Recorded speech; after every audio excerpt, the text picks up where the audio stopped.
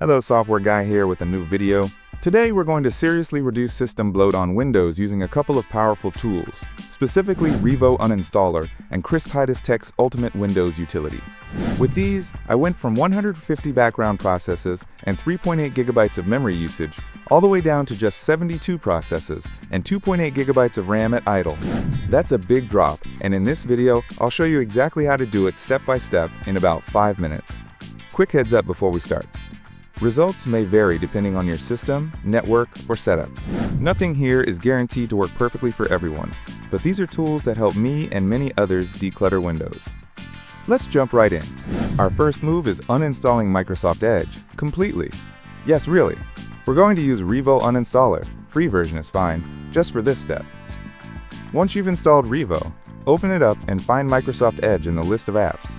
Right-click it and select Forced Uninstall.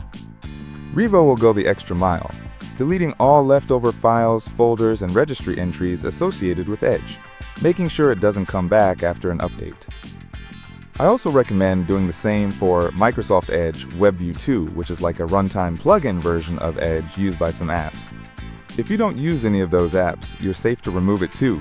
After uninstalling both, try searching for Edge in the Start menu. You'll see it's completely gone.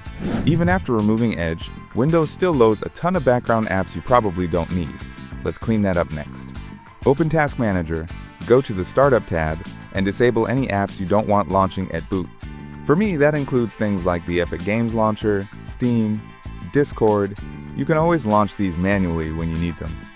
This alone can save several hundred megabytes of RAM and reduce boot time significantly. Now for the powerful part, we're going to use a free all-in-one script from Titus Tech called the Ultimate Windows Utility. This tool helps automate the debloating process and applies performance tweaks safely. Here's what to do. Open the Start menu, type PowerShell, right-click it, and choose Run as Administrator. Paste this command, hit Enter. The utility will download and launch. Once it's open, you'll see options for install and tweaks. Click on Tweaks, then choose the standard preset.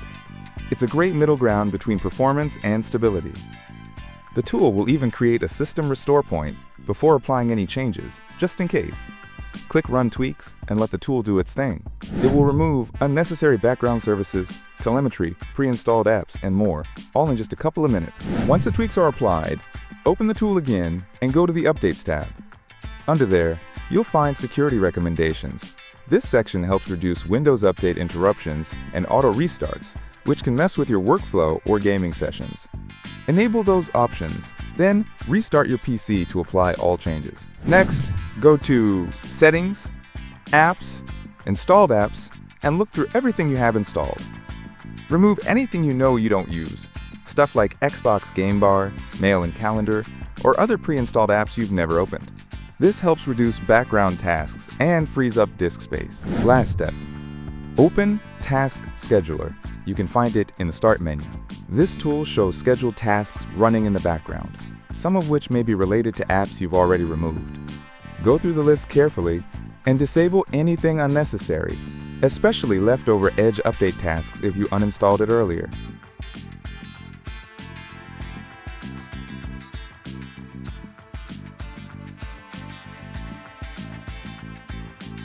If this helped you out, leave a like and consider subscribing. I make simple, no-nonsense tech videos that focus on results, not hype. And if you want to keep optimizing your system, check out the 2 videos on screen right now. See you in the next one.